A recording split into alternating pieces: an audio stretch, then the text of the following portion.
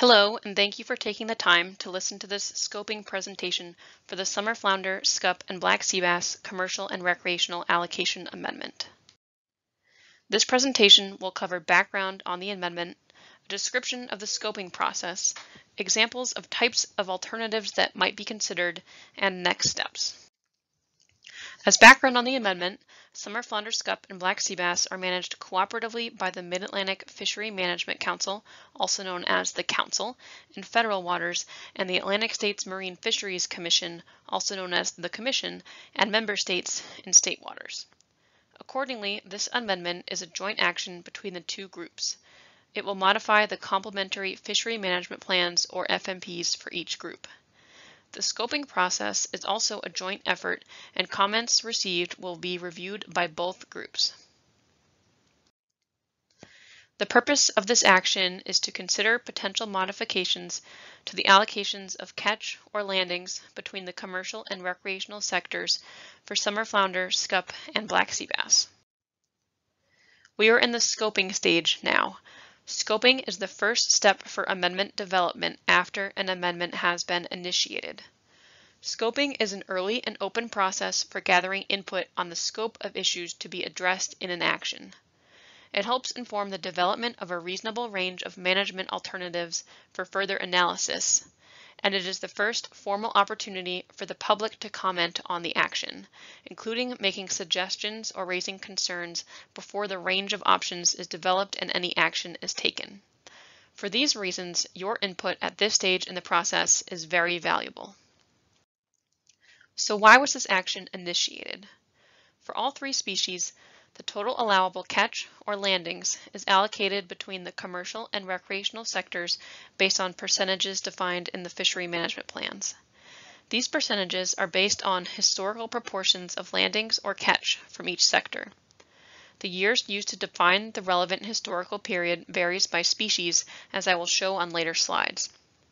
These allocations were established in the early or mid-1990s, depending on the species, and they have not been revised since that time. The main reason this action was initiated is that our understanding of commercial and recreational catch and landings during past and recent timeframes has changed since these allocations were established, including revisions to recreational and commercial data that I will summarize in the next few slides. In terms of revised recreational data, the Marine Recreational Information Program, or MRIP, provides recreational catch and landings data from 1981 through the present. In recent years, MRIP made major changes to their methodology for estimating recreational effort and catch, which I will describe in more detail on the next slide. Based on these revised methods, in July 2018, MRIP revised their entire time series of catch and harvest estimates for all species going back to 1981. The revised estimates of catch and landings for summer flounder, scup, and black sea bass are on average much higher than the previous estimates, especially in more recent years. This slide shows a high-level overview of how the MRIP estimates are generated. There are two main components to the estimates: fishing effort and catch rate. Effort is measured in estimated angler trips, and catch rates measure the number of fish caught per angler trip. Those two estimates are combined to generate the overall catch or harvest estimates.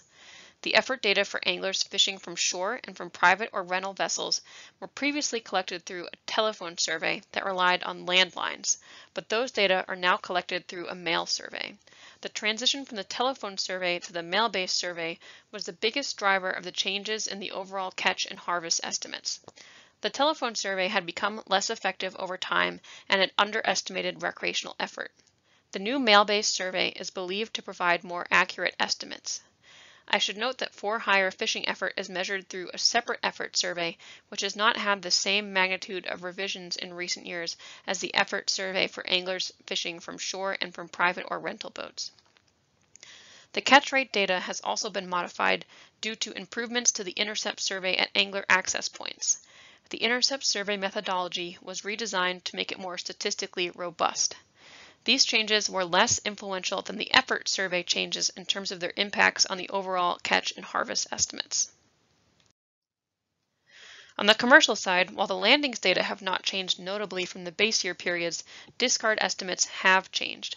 This is especially important for Scup since it has a catch-based allocation, which means it is based on both landings and dead discards.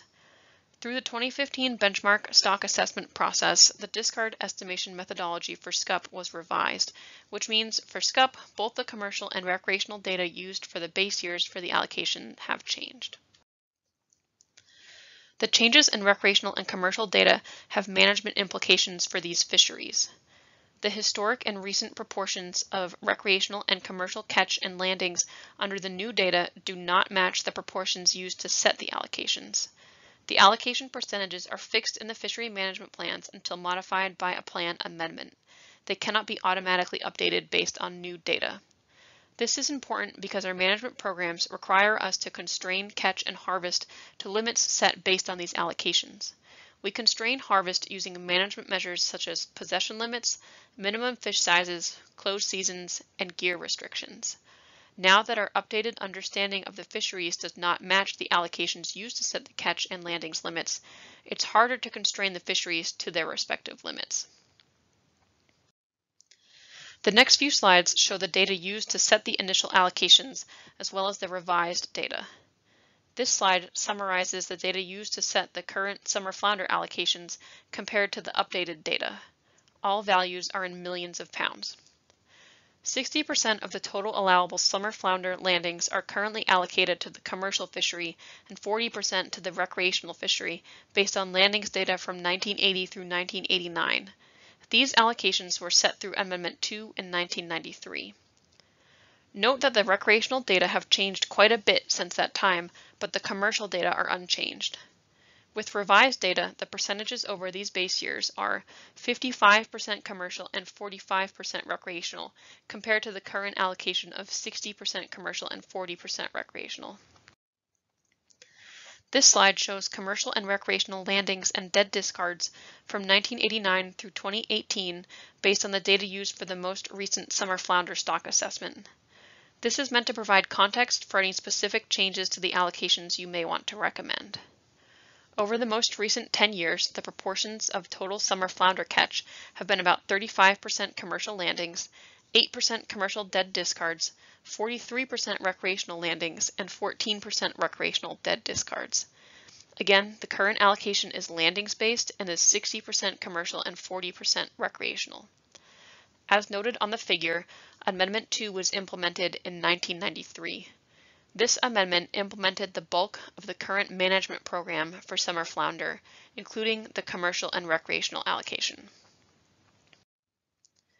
The next two slides provide similar information for Scup. 78% of the total allowable Scup catch, which includes both landings and dead discards, is currently allocated to the commercial fishery and 22% to the recreational fishery based on data from 1988 through 1992. These allocations were set through Amendment 8 in 1996. Note that both the commercial and recreational data changed quite a bit since that time. As previously noted, this is largely due to the MRIP changes and revised commercial discard estimates. With current data, the percentages over these base years are 65% commercial and 35% recreational, compared to the current allocation of 78% commercial and 22% recreational.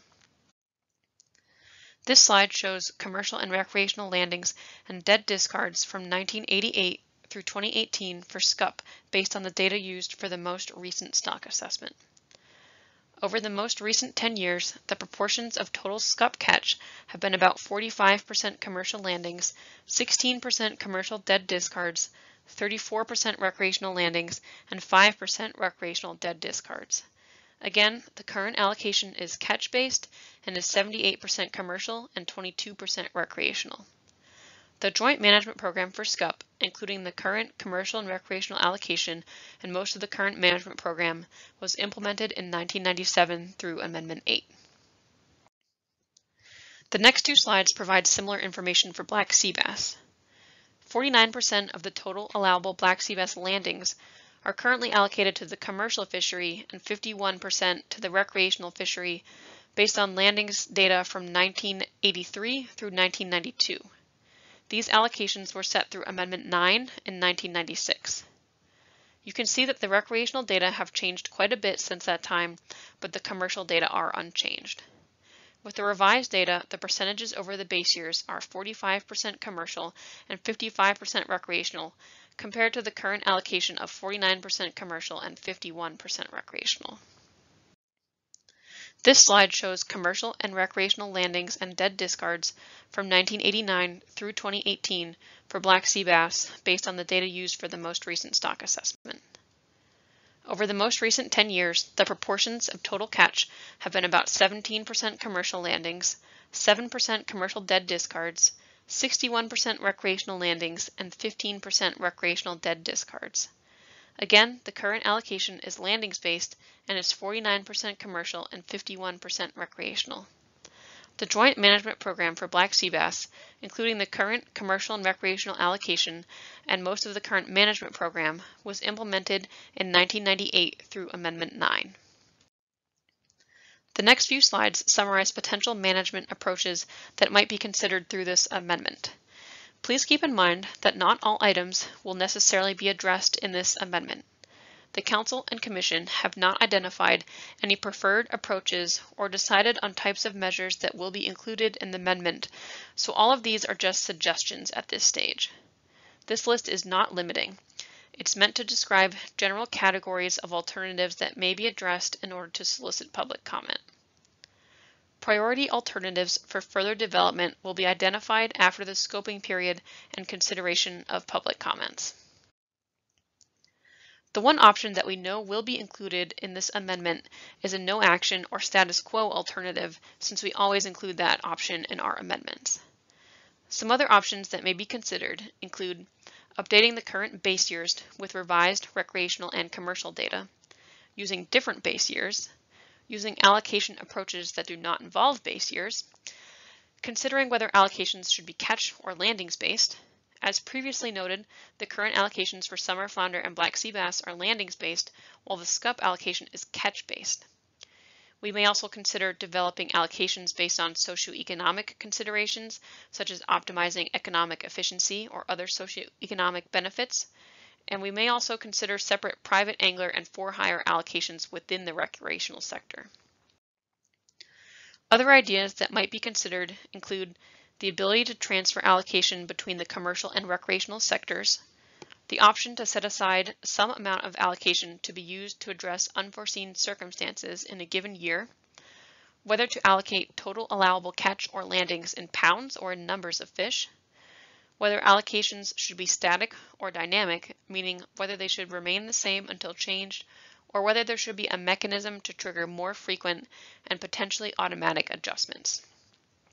We may also consider the ability to modify the allocations through a framework or addendum process instead of an amendment. Frameworks and addenda are usually shorter and more efficient than amendments, so they allow for more flexibility and adaptability, but they usually involve fewer opportunities for public comment.